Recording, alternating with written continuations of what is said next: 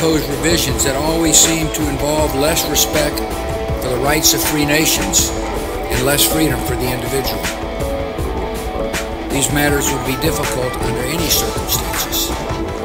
They are further complicated by a trend in Western countries away from global engagement and democratic confidence. Parts of Europe have developed an identity crisis. We have seen insolvency, economic stagnation, youth unemployment, anger about immigration, resurgent ethno-nationalism, and deep questions about the meaning and durability of the European Union. America is not immune from these trends. In recent decades, public confidence in our institutions has declined. Our governing class has often been paralyzed. The American dream of upward mobility seems out of reach for some who feel left behind in a changing economy. Bigotry seems emboldened. Politics seems more vulnerable to conspiracy theories and outright fabrication. You both were members of Skull and Bones, a secret society at Yale. What does that tell us? Not much, because it's a secret. Is there a secret handshake? Is there a secret code? I wish there were something secret I could manifest. 322, a secret number? There are all kinds of secrets. Now, as you may know, my running mate, Tim, is Catholic and went to Jesuit schools. And one of the things he and I have talked about is this idea from the Jesuits of the Magus, the more, the better.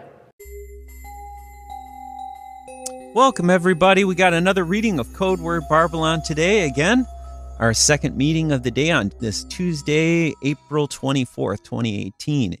Hello, Yerk. Hello, Romerica. Yes, this is Romerica. That's right. The second beast of the Book of from Revelation. Europe. Yes, thank you. Yeah. Belgium, more specifically. Yes. Small kingdom. Belgium. Yeah. And filled with, I think, 11.5 million people, of which I sometimes have the impression 11.5 million minus 2, my mother and me, are all Jesuits. Yeah, and you know, the same can be said about America almost too, you know. Yeah, but then let's not speak about Jesuits, let's speak about Freemasons. Yeah, that's right. That's much more specific. Also because that brings us, of course, back to Codeword Barbelon. The reading. Chapter, what is it, 39? Was it? For the moment. Yeah, 39. 39. We have come to the subchapter called Fraternity Within a Fraternity, Crowley's Law, on page 393 for everyone who is reading along in their own copy of the book. And without any further hindrance, I would say, let us start. Please do. And let us read. Because even the first sentence is already worth of a comment. It says, Freemasonry is not merely a secretive society. It is a society with diabolical and unspeakable secrets. The same thing can be said about the Jesuit order, right? Mm-hmm. The Compagnie de Jesus, or Company of Jesus, or Society of Jesus, Sociedad de Jesus, whatever they're going to call themselves. Yeah? Mm-hmm. That also is a secret society with diabolical and unspeakable secrets. Why? Well, because the Jesuits rule Freemasonry. So Freemasonry can only be a shadow of its mother, Jesuitism, I'd say. Oh, sure. The mother of all harlots and abominations of the earth. Ring a bell? Yeah. Yeah. Also. Right. There we go. Now, membership in Freemasonry, of course, need not be kept secret. Nevertheless, because it's, you know, when you have this ring and all that stuff, it's very hard to keep it secret. Mm-hmm. But everything that is concerning that society has to be kept secret. Nevertheless, many lodges still do not publish their list of members. The initial degrees of Freemasonry consist of 3 steps: entered apprentice, fellowcraft, and master mason for the 3rd degree. It is at this latter level that most Freemasons remain in or leave the lodge. Thus, most Masons have no idea, not a clue of the true nature of their lodge. but here ignorance is no bliss. No, let me tell you, ignorance in these kind of regarding these kind of matters never is bliss. Master Masons are told that the third degree is the completion of Freemasonry. The Lodge tells the lower Masons that the Master Mason of third degree is equivalent to the 32nd degree. This falsehood, which I have heard repeated with my own ears, exposes the true character of the hierarchy of the Lodge. It is a temple of deception and dissembling. Such lies can be found put out by Masons all across the internet. The vast majority of Masons will never be invited to take the higher degrees, which is where the real Kabbalah is disclosed. Most of those initiated into Freemasonry leave at Master Mason level, effectively becoming lapsed Masons. This reality reflects the difficulties of them accepting what is revealed to them about the inner workings of their lodge. The truth is that the Master Masons are quote-unquote tilers, mere sentries of the lodge. Albert Pike confirms this in his advice to those admitted to the Royal Arch.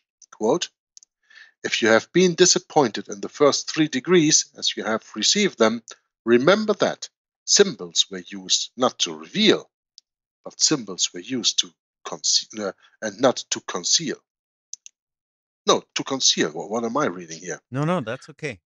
Yeah. I was making the sentence a little bit more interesting, and then all of a sudden I saw a nut in there. I have something in my eyes here. It's Right. getting. I read with my artificial light again, and I have to wait half an hour. Yeah, it's then dark the sun is there, or completely darker. down. Then the sun is completely down, and I have to close. the shades here because otherwise the mosquitoes are coming in. Anyway, yeah, I know. let me repeat this last quote from Albert Pike what he admitted to the Royal Arch. Quote, "If you have been disappointed in the first 3 degrees as you have received them, remember that symbols were used not to reveal, but symbols were used to conceal." Unquote. Yet not one Mason in 10,000 is aware of this fact. Albert Pike adds, quote, "The blue degrees, i.e. up to Master Mason, the first degrees before that, are but the outer court or portico of the temple.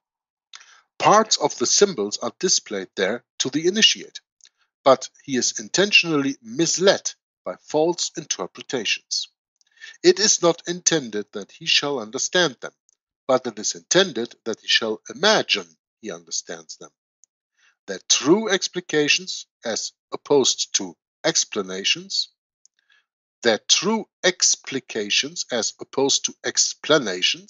very subtle word playing here, were reserved for the adepts and princes of Masonry, for the high degrees." Unquote. That wasn't a quote. Anyway, Masonic author Manly P. Hall himself. Footnote. Yeah. Yeah? It almost looks like a quote because of the Yeah, footnote. it looks like a quote, yeah. It does. Masonic author Manly P. Hall, himself a 33rd degree Freemason, explains this naivety on the part of lower Masons as being due to the fact that Freemasonry is a 2-dimensional organization. Hall was honored by the Scottish Rite Journal, which referred to him as, quote, "the illustrious Manly P. Hall," unquote, in its September 1990 issue, and further declared him to be Masonry's greatest philosopher. Hall said, quote, "Freemasonry is a fraternity within a fraternity, an outer organization concealing an inner brotherhood of the elect, one visible and the other invisible. The visible society is a splendid camaraderie of free and accepted men enjoining to devote themselves to ethical, educational, fraternal, patriotic, and humanitarian concerns. The invisible society is a secret and most august, meaning of majestic dignity or grandeur, fraternity, whose members are dedicated to the service of a mysterious arcanum, i.e., secret or mystery." Unquote. Now, I have to add here something, and I think for anybody who has ever had some contact with Freemasons will understand what I say right now. Freemasonry is an international organization that has lodges in all countries all over the world. And as we've learned here, there is an inner circle and there is an outer circle. That outer circle, those are all these Masons who are of the first degree, maybe the second, and also, of course, of the third degree. But as we have learned, they have no knowledge of the working of the inner circle. So the point is, by keeping that outer circle oblivious to the real meaning and reason of existence of Freemasonry and the real goals about it, when you are going to confront a person with Freemasonry who is himself a Freemason of the first, second, or even quote-unquote master of the third degree, you will hear, but we are such a nice organization. We do in charity, we build hospitals, we build kindergartens, we make soup kitchens and we support soup kitchens, and we do this and we do transport for handicapped, and we do charity collections for other big charities, maybe in another state or maybe even federal. We are so wonderful people, and they get you with things like the Rotary Club, for example. The Rotaries are only an entrance into Freemasonry.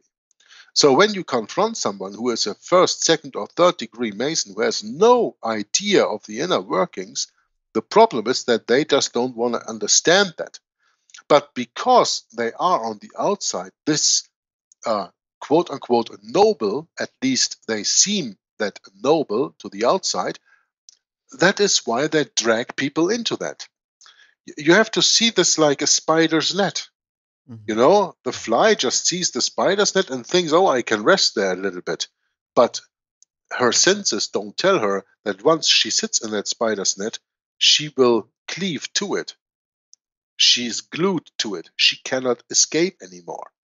And when you are in the hands of the Freemasons, they make the decision whether you are being an initiate of the first, second, or third degree, or maybe even you can go into much higher degrees, which only means that the higher you go, the more satanic you are becoming.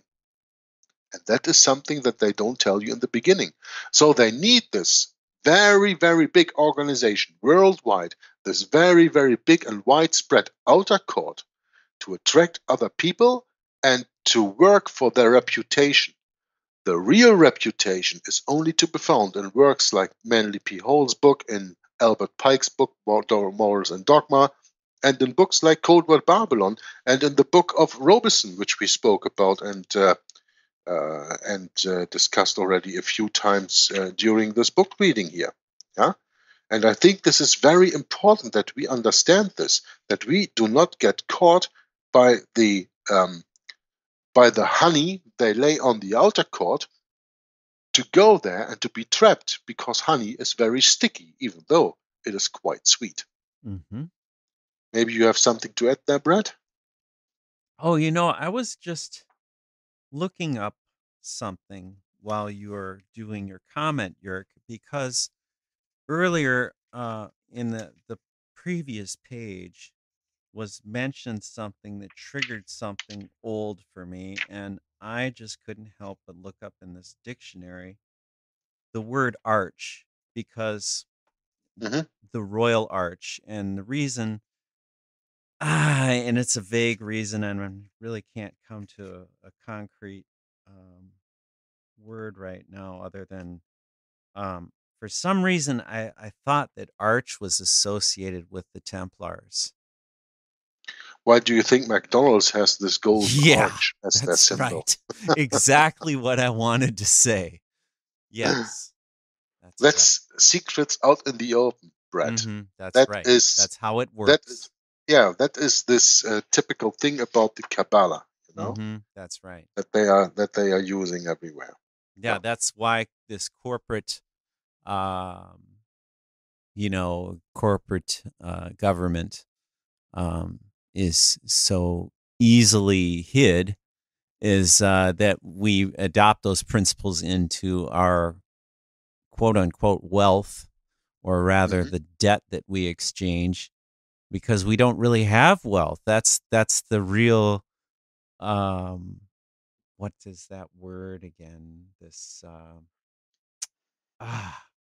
is this alchemy where they supposedly, the pretended science of turning something into gold. What was it? Turning elements into gold, Yeah, I know, like turning lead into gold and all Right. that So the stuff. true alchemist is the one that turns paper currency, gold, into gold. And they got Yeah, us hooked. And yeah, this has been going on for so long. And we mm, know that Jesus was really upset in the temple when he fashioned a whip and started going after the money changers in the temple, mm. and calling them a den of thieves, because he knew what would happen. And here we are, 2,000 Yeah. years later. What's Here we changed? are. Yeah, I like your expression that you said corporate government, Yeah, that's right. That's because what this that's is. just, yeah, but that's just another expression for fascism. You know. Oh, yeah, that too. Yeah, yeah. And fascism came from this Italian reunification, maybe. I've been looking at that too, from 1870 to 1929, this period of the deadly wound being healed. It's incredible. Um, I'm sorry to be so vague, but that's kind of where my head is at right now. No, it's all right, because Benito Mussolini, the Duce, Yeah, the leader of the Italian fascist movement, he said fascism should more appropriately be called corporatism, because it is the merger of corporate and state power. that's right. So when you are speaking of corporate government, you are speaking, of course, of a fascist government. But And that's what we have. fascist government, to call it a fascist government, Brett, that is not politically correct. Yeah, you're absolutely right. Oh, it's a democracy. It's a I democracy. stand corrected. No, I call it a hypocrisy, but that's just Brett speaking. Okay, cool. That was my comments. Okay, so what is this mysterious arcanum arcandrum? The superficial observer of Masonry, and that is what most people are, they are superficial observers, will never know what Freemasonry is or seeking to achieve. This is hidden from even the lower Masons. As I said, the first, the second, the third degree, they have no clue what's it all about. But the illustrious Manly P. Hall reveals it all. Let Hall define this mystery, the heart and soul of the invisible society of higher Masonry. Quote, when a Mason learns the key to the warrior on the block is the proper application of the dynamo of living power, he has learned the mystery of his craft. The seething energies of Lucifer are in his hands, and before he may step onward and upward, he must prove his ability to properly apply energy. Unquote. Yes, the seething energies of Lucifer is the secret behind Freemasonry, the mystery of the craft. Doubt it not, Satan is the Grand Master of the Lodge. Why are these facts not more well known? Because every Mason takes a vow to hide and to conceal the truth of Masonry from the outside world.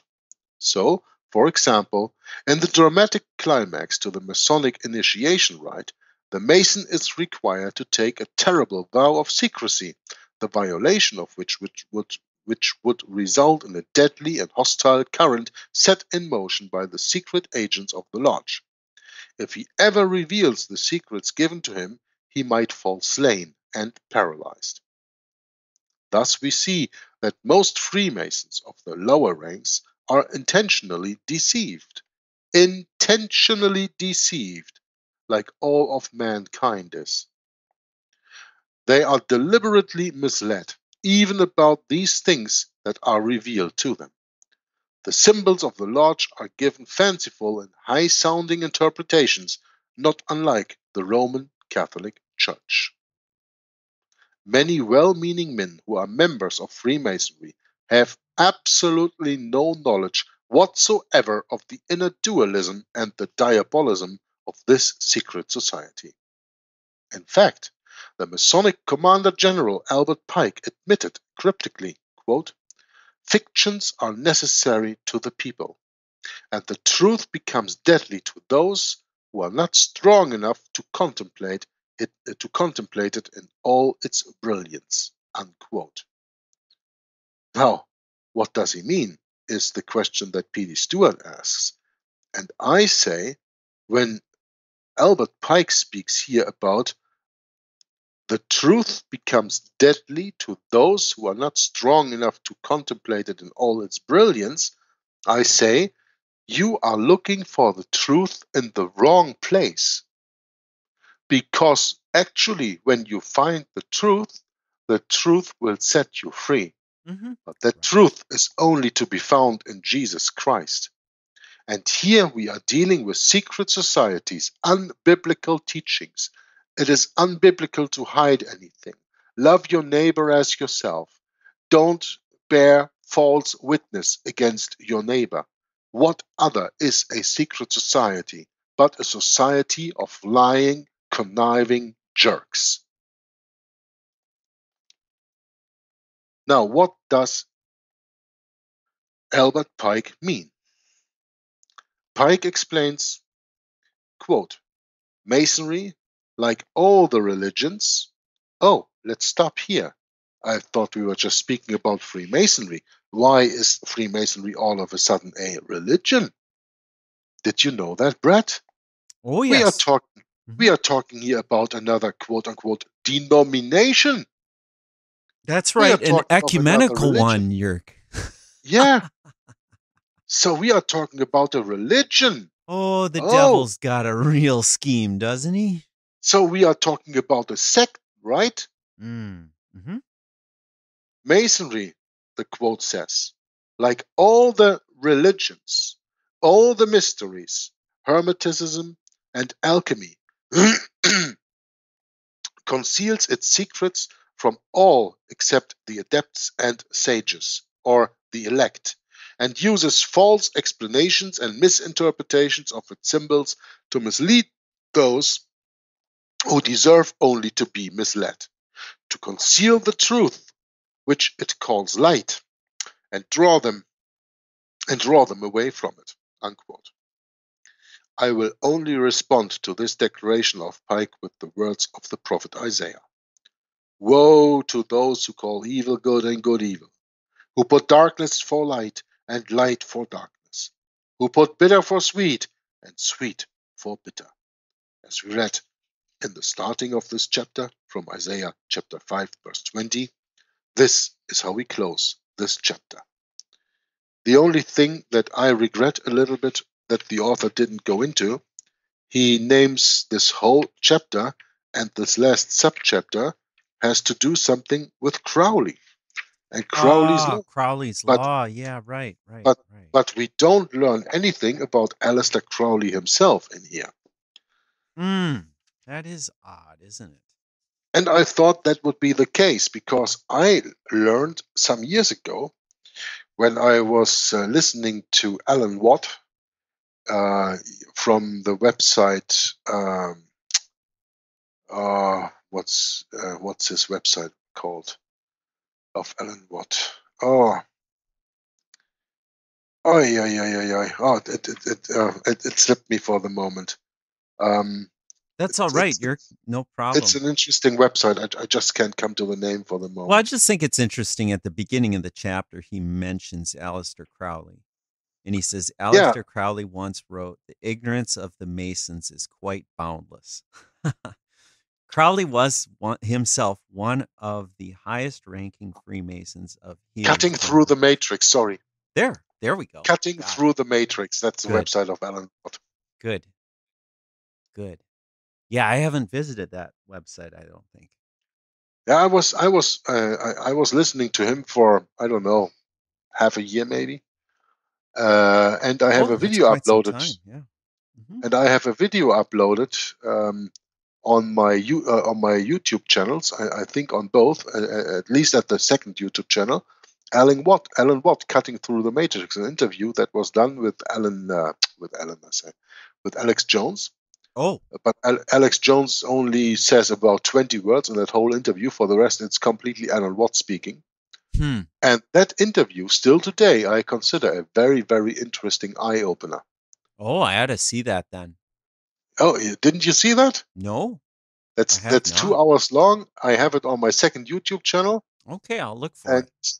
And when you tip in Alan Watt like I just did, you are led directly to this video. It is shown there. So my video is quite famous. I sent you the link here on Skype, Brett. Thank you. And you can have a look at it. I will. It is said Alan Watt, Cutting Through the Matrix interview. And the description, I'm going to read the description for you for a moment. It says, researcher Alan Watt features in this exclusive interview in which he discusses how the same laws are enacted at the same time across different countries under the structure of global governance. Watt explains in detail how the people of the world are moved around by the elite like a domesticated herd of animals by a series of contrived crises and quote-unquote revolutions, be they cultural, political, sexual, or musical, so that the controllers can manipulate human behavior to the outcome they require. Watt reveals how the population are kept in a constant state of panic and terror, so that authority figures who speak with confidence are then more willingly trusted, using psychological shock and awe to generate fear and helplessness by bombarding the population with a myriad of different threats that they cannot personally cope with, and so turn to the state for reassurance and leadership.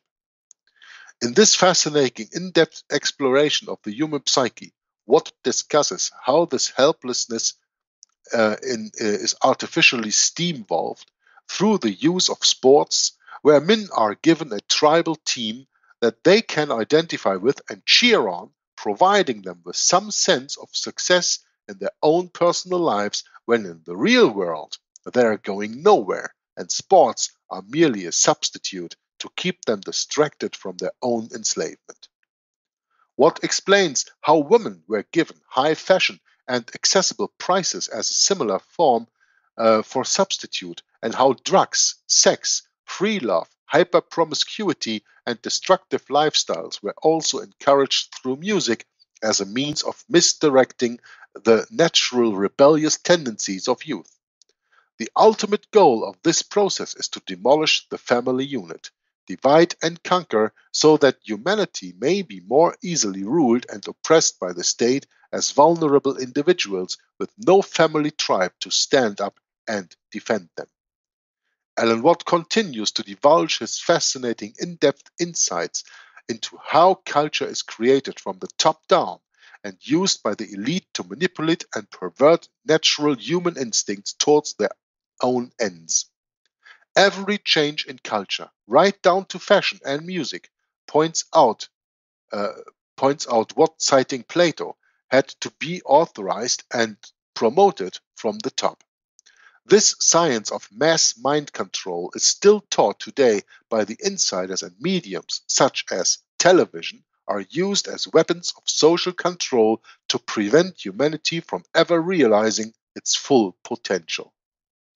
Watt talks about how the elite technocrats plan for the long term in 50, 100, and even 150-year cycles in which to implement the different aspects of their agenda, and how each cultural shift was deliberately timed to be implemented at a certain time. The current cultural bombardment surrounds the emergence of neo-eugenics, with big foundations and organizations like Optimum Population Trust pushing the idea that humans are superfluous, virus-like, and therefore absolutely worthless. What discusses how sperm counts across Europe and America have dropped at an alarming rate of up to 80% over the past 50 years, and how the media's complete ignorance of this crisis proves that it was authorized as a deliberate program of depopulation. What traces this program back to its origins in the 1950s, where synthetic female hormones like estrogen were put in baby foods by companies like Procter & Gamble, as well as baby milk bottles washed with bisphenol A, the very substance that attracts male genitalia and prevents it from developing properly.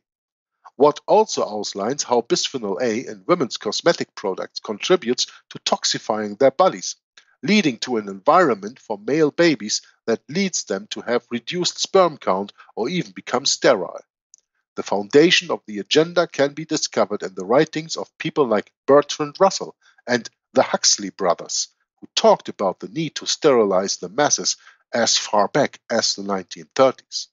The Huxley brothers, just a little insert from me, you have Aldous Huxley, who is the author of Brave New World, and you have his brother, I just don't remember his Christian name, his first name for the moment, and he was the first chairman of UNESCO, Julian Huxley. And Bertrand Russell, well, I can read you some quotes of Bertrand Russell if you like to. Would you like to? Oh, sure, of course. If you got him there, go for it. I'm just asking. You have to answer. You just caught me off guard with this. Did you write this? No, I don't think that I wrote this. I think okay. No problem. I just think this is really fascinating, actually. Yeah. Okay, I'm going to read to you two quotes from Bertrand Russell.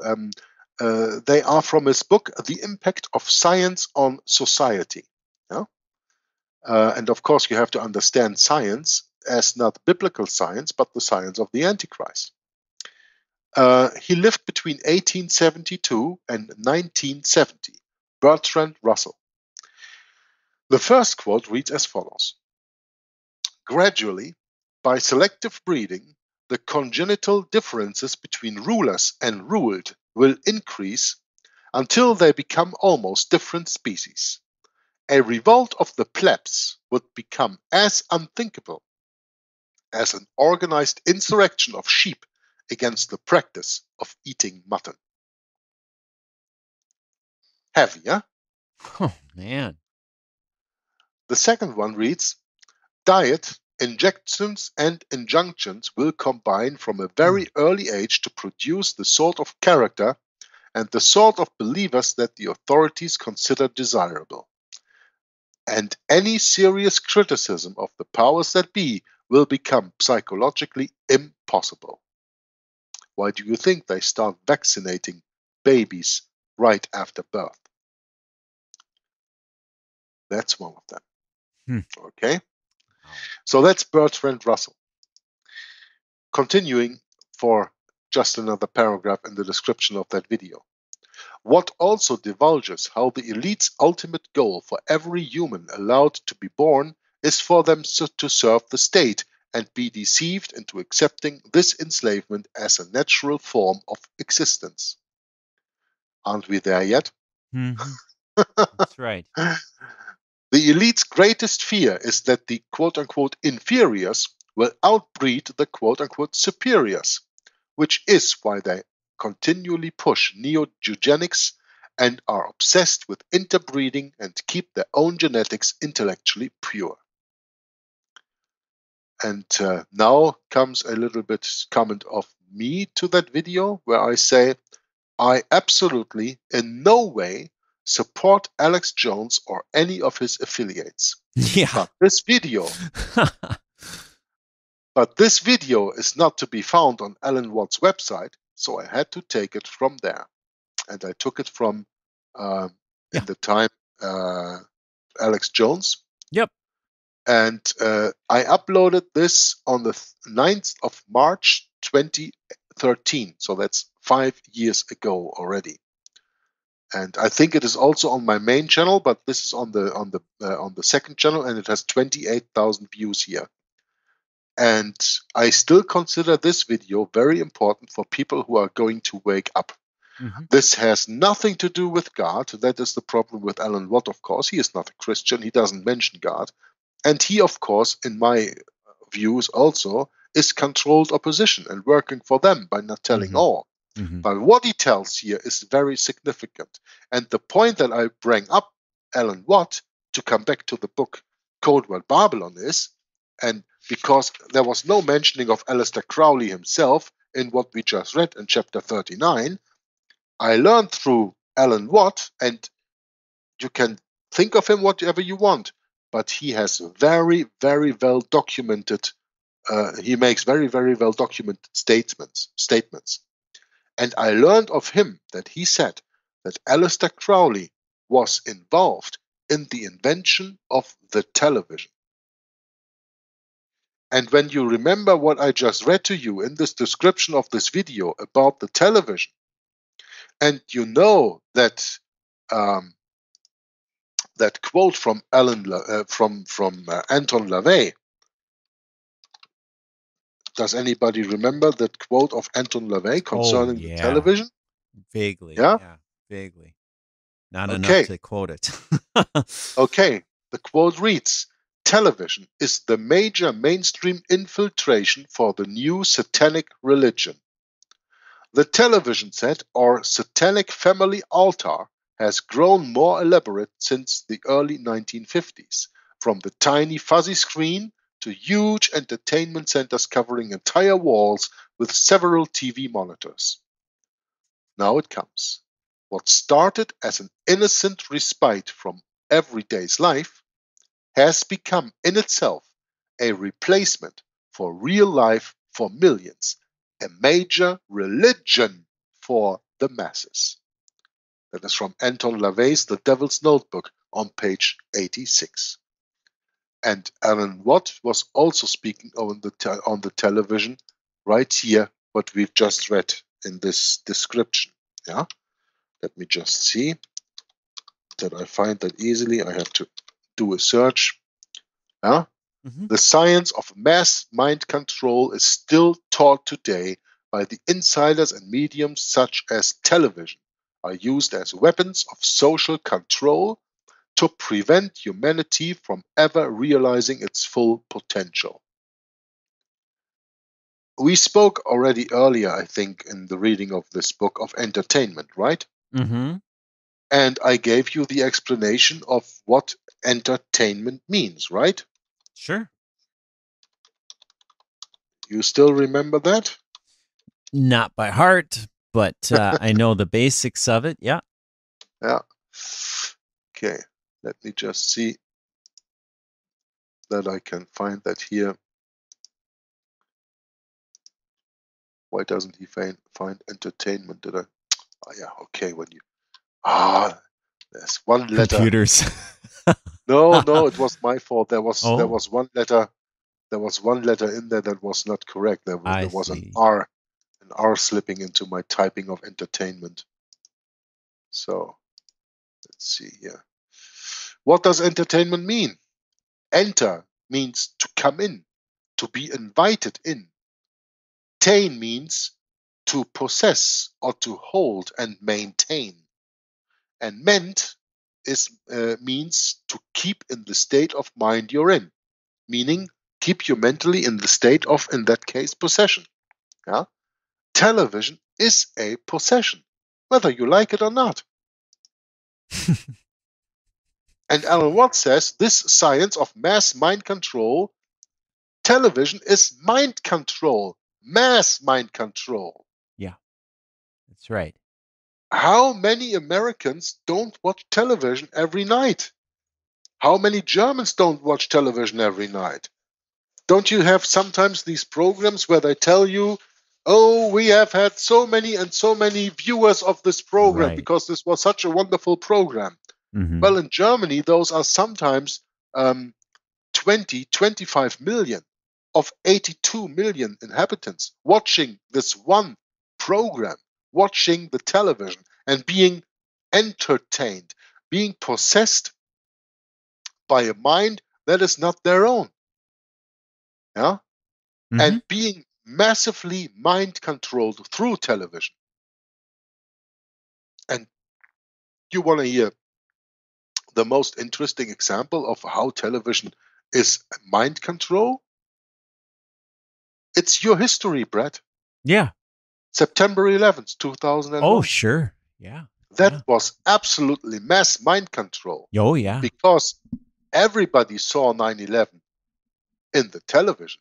Yeah. The few people who saw it live and who were speaking of explosions and no planes and all that stuff. Yeah. All these people you don't find anymore, do you? No.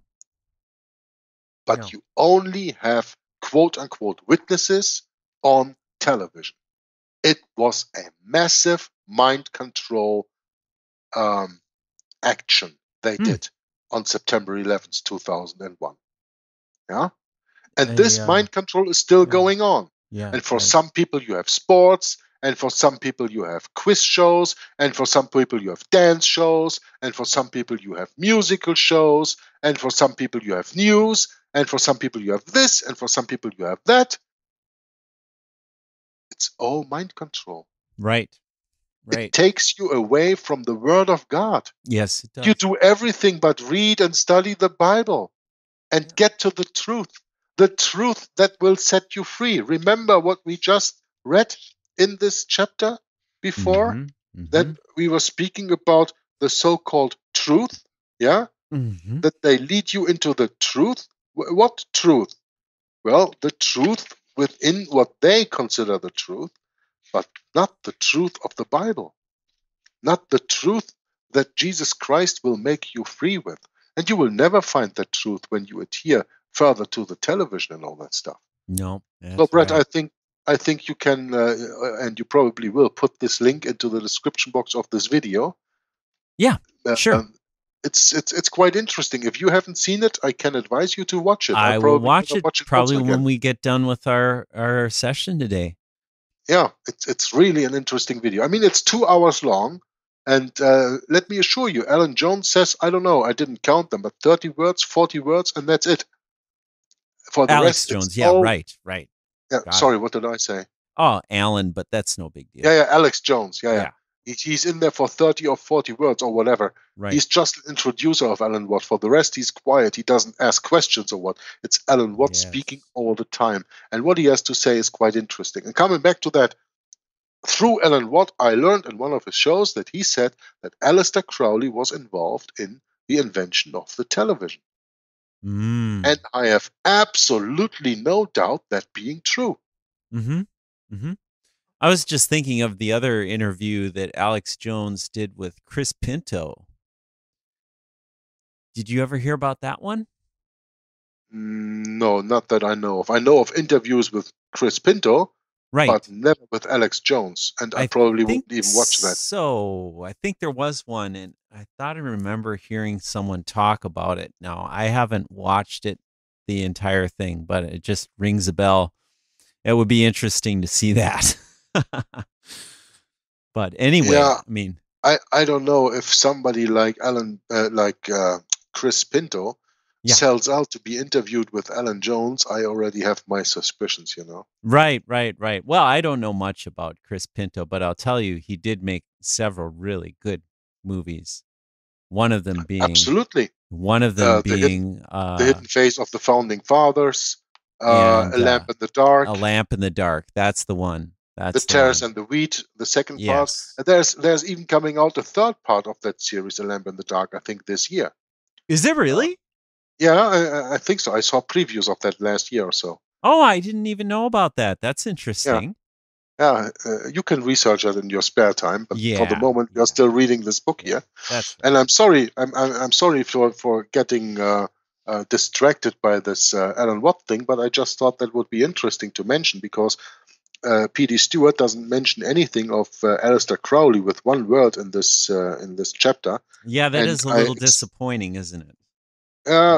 No, it's disappointing on the one hand. It's not disappointing on the other. You know, I don't really want to learn about the Satanists and all that stuff. Yeah, that's true.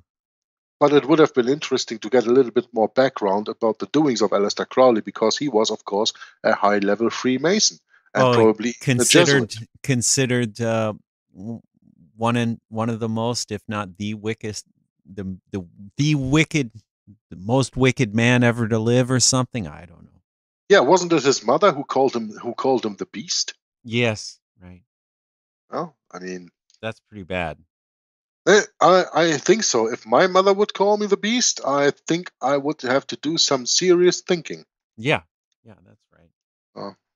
But of course, when anyway, that's sold to the devil, you don't think at all. I mean, you're just possessed, right? Yeah. Anyway, we still have a few minutes left before the hour hits, and I suggest that we go into the next chapter on page 396 of the book, which is called Knights Templarism, Masonry, and the Youth of Demolay, chapter 40. Demolay, by the way, for people who do not know, Demolay was the arrested master of the Knights Templar, and he was the one who was burned on the stake in Paris, and his last wish was that they turn the stake in that way that he could look at Notre Dame Cathedral. Notre Dame Cathedral is also very much beloved by the Jesuits, of course, but he wanted to face Notre Dame Cathedral because of the ghouls that are outside on that church. And one of the ghouls outside of the church is Baphomet, and he wanted to stare at Baphomet while burning on the stake, and they granted him that wish. So, Knight Templarism, Masonry, and the Youth of Demolay. We start with a quote from Robison's book, Proofs of a Conspiracy. Quote, "The mighty secret was this. When the order of Knights Templars was abolished, some worthy persons escaped. Every true Mason was a Knight Templar." Unquote. And before we even go into this, the Jesuits are the revived Knights Templars. The history of the medieval order of the Knights Templar is so well known that there seems little point in providing a comprehensive account here. We shall focus on the handover from Templarism to Freemasonry. With the Crusades at an end in the Holy Land, the original charter of the Knights Templar order came to an end. And let me just insert a little comment here. When anybody thinks the Knights Templars were noble men, you know what the Roman Catholic Church did because they needed people who were fighting their fights, who were going to fight to quote-unquote free Jerusalem from the Muslims? Huh? Did you know what they did? They opened the prisons in Europe and promised everybody, every murder, every pedophile, every rapist who came out of that prison, they granted a general pardon. And when they went to war for the Pope, they had to do that. And when they came back and they had killed a lot of people, proven, they were given a noble status. All the noble bloodlines of Europe are based on not only the Knights Templars, but always based on military achievements for the Roman Catholic Church. Because there haven't been any noble lines in the beginning of our time counting, in the year quote-unquote 0, when everything started, there were no noble families at that time. Those came later, and those were all based on achievements they had in fighting for the Antichrist, his wars. And the Knights Templars did not only go and fight Jerusalem because they wanted to get Jerusalem back from the Muslims, who were first getting it for the Pope and then saw the Pope as an infidel and didn't want to give it to him. No. On their way, they went through France and they fought the Albigenses and they fought the Huguenots and they fought the Waldenses and tried to exterminate those true Bible-believing Christian folks who are described in the Bible as the bride that hides for 1260 years in the wilderness where God has prepared a place for her. Yeah? Mm-hmm. That also did the Knights Templars do. It was a crusade, but not only or exclusively against Islam, but also against Bible-believing Christians in the south of France. Why do you think the Knights Templars are still set today in the south of France? When you go to the border of Spain, you have a little city there that is called Perpignan. Mm. Perpignan is about 25 kilometers, about 15 miles away from the Spanish border. And there, the Templars still today have vineyards. I sell wines of those. I sell wines with the Templar insignia on. I would doubt it. Yeah. It's a sweet red wine that's called Banyuls. That is like a port wine, probably port wine. Oh yeah. Coming from Portugal, Yep. That is a wine that is that has been added a little bit of alcohol, because port wine has 20 degrees of alcohol. So that is a fortified wine, a natural sweet wine fortified with alcohol. And the same you have in Banyuls, and Banyuls comes from Perpignan. And the Templars have their vineyard still there since almost 1,000 years. Yeah?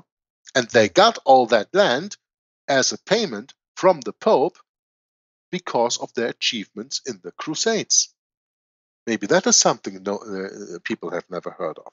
Mm-hmm. Anyway, with the Crusades at an end in the Holy Land, the original charter of the Knights Templar Order came to an end.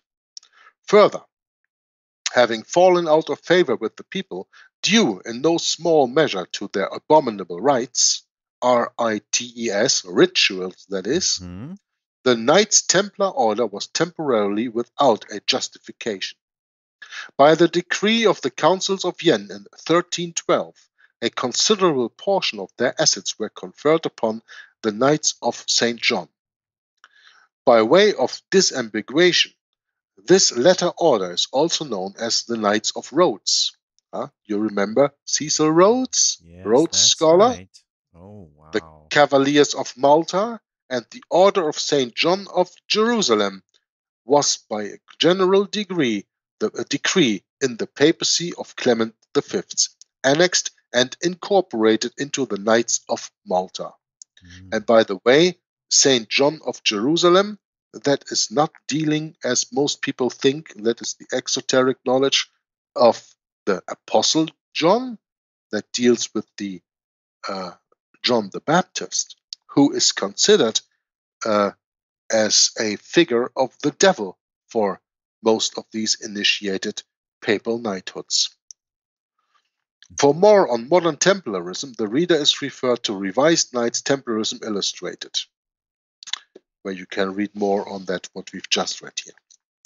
Now, the official story is that the Knights Templar Order was completely destroyed when its leader, Jacques de Molay, was condemned to death, along with about 15,000 Templars in Spain and France.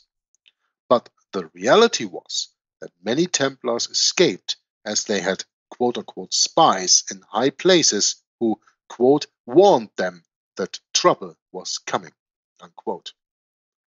Many Templars in England escaped persecution by fleeing into Scotland, where the unsettled condition of that country prevented their discovery or capture.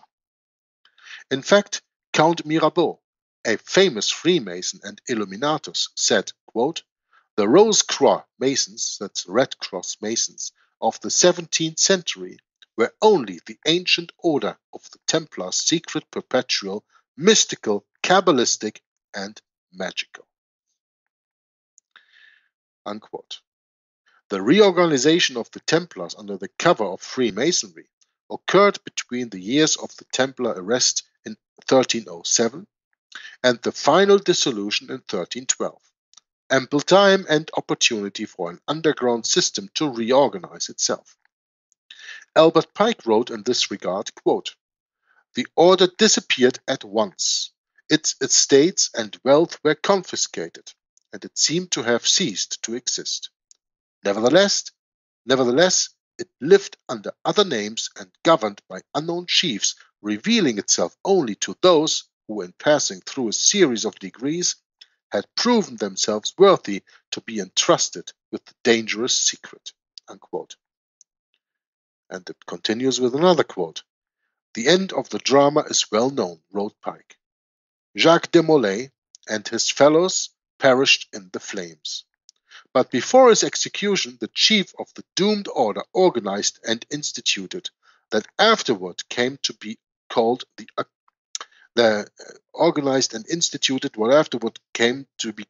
occult, hermetic, or Scottish Rite Masonry.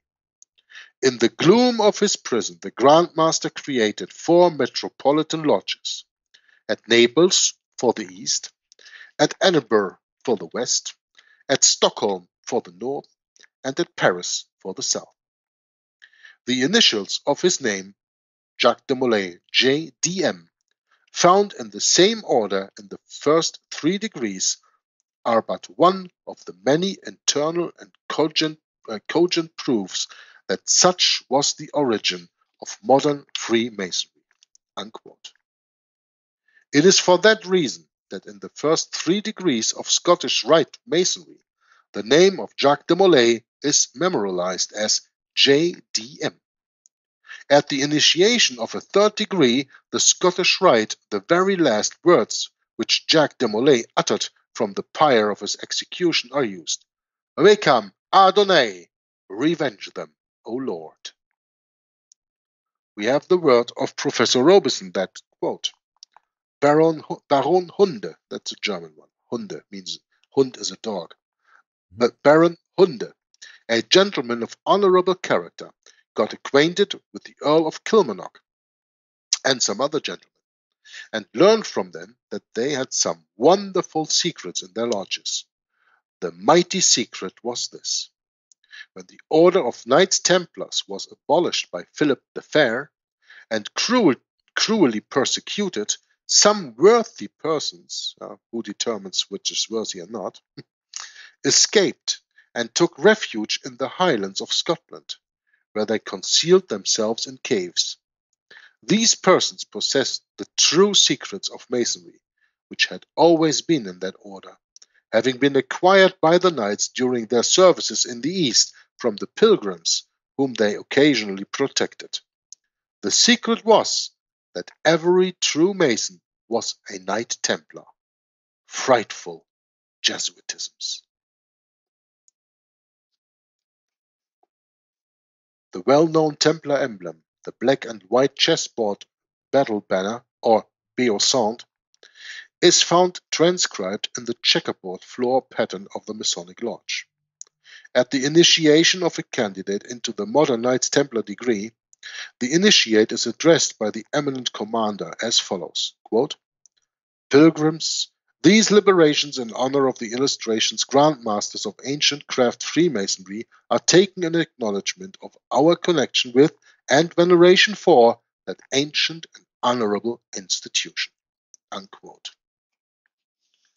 Today, the workings and rites of the Knights Templar Order are reinstalled within one of the highest degrees in Freemasonry. Indeed, the 32nd degree of Scottish Rite Freemasonry is the order of the Knights Templar called the Master of the Royal Secret. In the southern jurisdiction and Sublime Prince of the Royal Secret in the northern jurisdiction of the United States of America. This same degree is also the highest degree, the non plus ultra, in the New York Rite system of Masonry, where it is referred to as Order of Knights Templar. And according to Lady Queensborough, quote, the first Knights Templar Order, founded in 118 by Hugh de Payan, had 13 degrees. So has its modern successor, unquote, which also has the emblem of the cross inside the crown, which we can see in the front cover of the book. So there's a bunch of footnotes here, Jurk, I've been looking over ever since the second page of this chapter. Hmm. And wow. This is a lot. This is pretty heavy duty stuff. I think this is one of the reasons why, just to give you an example, I have such a hard time acquiring this knowledge about these uh, historical secret societies is that there's so much. It takes a lot of time to discover these things, and it just, I don't know, just everything seems to go against it here in this country. you know, the minute you start discovering things in history and things like that, and then people will, you might talk about it with some friends and things like that. They look at you like you're half crazy or something. Yeah, They like you have really two do, heads. Yeah. Yeah, I believe that. Yeah. Yeah. And I'm sure that occurs in Europe too, to some degree, There's something about um, the society we live in that it doesn't like to be reminded about the simplicity of things, No, no, no. Everybody has to be complicated. You have to study many, many years in school to get the knowledge. You know. Yeah, that's it. No, no, no. That's It, it. it cannot. It cannot be that easy. Can't be that simple. No. But the Bible is easy. The Bible is simple. The Bible is to be understood by a fourth grader. Yeah, that's right. So this footnote number 2, in relation to the very top of page 397, the official story is the Knights Templar Order was completely destroyed when its reader, Jacques de Molay, was condemned to death. And then we have another footnote number 3 on that word, along with 15,000 Templars in Spain and France. So the number 2 footnote says, no, this is a French word. I can't. Yeah, I help you. I help you Thank there. you, Eric. I appreciate that. Le Tombeau de Jacques de Molay, the 22nd and last Grand Master of the Templars, was given the Masonic name of Hiram, the name of the murdered builder of the Temple of Solomon. And you know what they say in the Islam about Hiram Abib, right? So the name of de Molay here was Le Tombeau de Jacques de Molay. That was his full name. And the third footnote, shall I read that too? Sure, please. It says public indignation was aroused by charges of worshipping the devil in the form of an idol called Baphomet. And that's what I tried to explain to you when I told you that Jacques de Molay asked for the stake to be turned, that he could look at Notre Dame, where there is a Baphomet on the outside structure of that church, which is found in You know what that means? Paris. Yeah, I mean, What? if I break it down, it means that there are a lot of people in France who were trying to live a righteous life. And they were very upset when they, I mean. Yeah, well, not only in France. Yeah, not only in France. That's right. That's right. Europe is very interconnected. True. And, the United States was never developed over the period of time. Well, it was, but I mean, this form of government we have today is just so ridiculous. But anyway, I mean, we're basically, I'm a European descent that moved to this country, and I'm here witnessing this way of life we live here. I mean, it's just, I never really liked it all that much, but then again, Brett, every American who is not a Native American, that they call Indian, yeah, is an imported. Yeah, that's right. Is an imported citizen. That's right. So we have this this quote unquote Masonic experiment, and yeah, I mean, it really is, and not so easy to come to that conclusion, Yurik. Well, to come to that conclusion is easier than to accept that conclusion as the truth, Brett. It is not because you see the truth that you also accept it as the truth.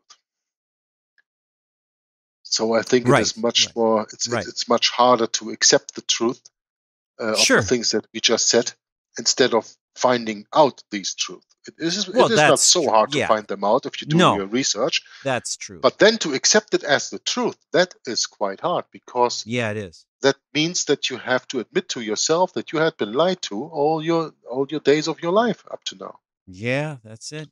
And there are very few people who want to admit that to themselves, because they think, I'm so smart, I'm so wonderful, I'm so great, I'm so studied, I know it all, I cannot have been betrayed all my life.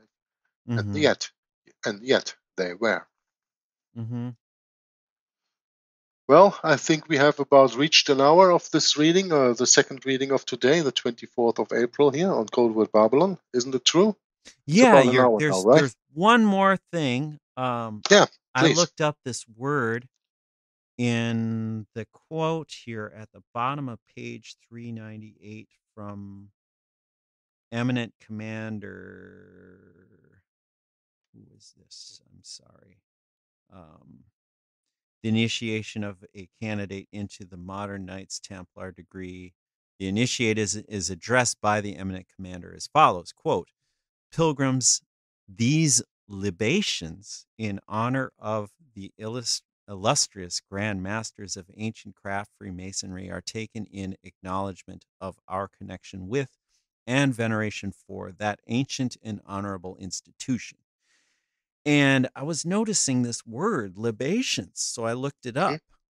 And libation is the act of pouring liquor, usually wine, either on the ground or on a victim in sacrifice in honor of some deity.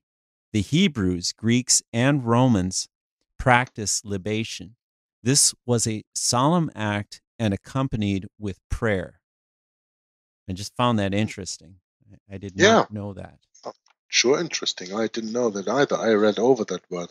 Oh, no problem. I couldn't help but want to look it up after I seen it. I was like, what is this? Sure. I have no clue. That's great. So I think next time then we're going to continue with the book reading. Yeah, where were we again here? We finished up to... Were we on page 399 here? I think that we are going to continue the Masonic Youth of Demolay. Yeah, that's right. Okay, thank you. Yeah, the Order of Demolay. All right. Very well, Yerk. Interesting chapter. Lots to learn here. Yeah, as always. As always. And thank you, Yerk, for taking the time tonight. Actually, it's nighttime over there. Yeah. So, taking the time tonight to come together with me, and I know we're not going to be able to get together tomorrow, but we'll see about Thursday and Friday. Who knows? Great. And we'll see what happens here. Good. And always interesting to keep going on these studies. Yes, and very important not to lose sight of the Bible and study that first. Oh, absolutely. Yep, that's the whole premise of this.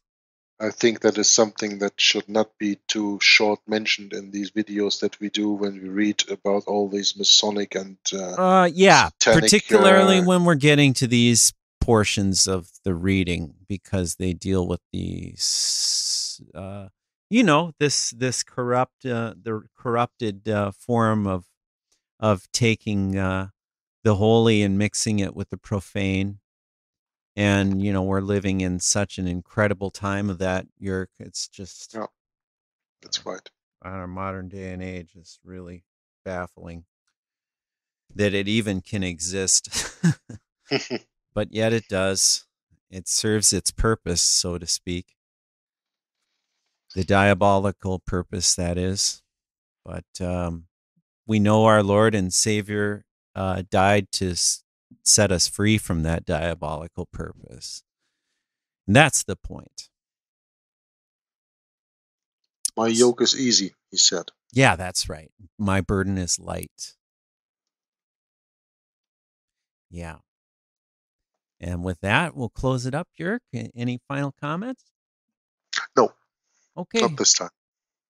All right. Blessings, everybody, in our Lord and Messiah that died 2,000 years to save us from our present condition, and he will return. And no man know the day or the hour, but we surely can expect that in this life or the life to come, we will hopefully endure. And we wish you blessings in Jesus' holy name. Bye for now.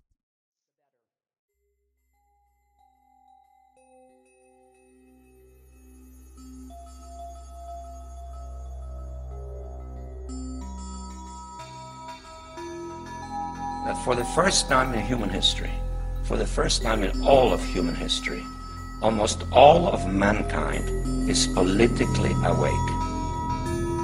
And these new and old major powers face still yet another novel reality, in some respects unprecedented. And it is that while the lethality of their power is greater than ever, their capacity to impose control over the politically awakened masses of the world is at a historical low. I once put it rather pungently, and I was flattered that the British Foreign Secretary repeated this, as follows. Namely, in earlier times, it was easier to control 1 million people, literally, it was easier to control 1 million people than physically to kill 1 million people. Today, it is infinitely easier to kill 1 million people than to control 1 million people. It is easier to kill than to control. We're at the very beginning stages of a very brutal and bloody conflict. And I believe that we've come horribly off track in the years since the fall of the Soviet Union. And we're starting now in the 21st century, which I believe strongly is a crisis both of our church, a crisis of our faith, a crisis of the West, and a crisis of capitalism. His son Jesus is here in our midst. His bride, the church, is honored to host an event affirming the dignity of the human person and the sacredness of all human life. I think Russia is no longer a communist state, first of all. That's very important to realize. It hasn't yet defined itself, however, effectively as a democracy. It is still uncertain. We're at the very beginning stages of a very brutal and bloody conflict, of which if the people in this room and the people in the church do not bind together and really form what I feel is an aspect of the church militant, if the people in this room and the people in the church do not bind together and really form what I feel is an aspect of the church militant, to really be able to not just stand with our beliefs, but to fight for our beliefs against this new barbarity that's starting, that we will literally eradicate everything that we've been bequeathed over the last 2,025 years. You didn't mention the president by name, but it was hard not to conclude that that's who you were referring to. Is that fair? I was certainly referring to the threats that we are now facing with this stated goals of this administration, which would upset the last 70 years of a new world order which was established after World War II. 70 years based on human rights, respect for the law, free trade, all of the things, aspects of this world order that took place after one of the most horrific, terrible wars in history, and I'm for maintaining it. We are grateful to be citizens of one nation under God, who acclaim this evening that in God we trust. Bless our two candidates, our benefactors, and those whom the L. Smith Foundation has been honored to serve for 7 decades. Guide us safely home, both this evening and for all eternity, through Christ our Lord. Amen.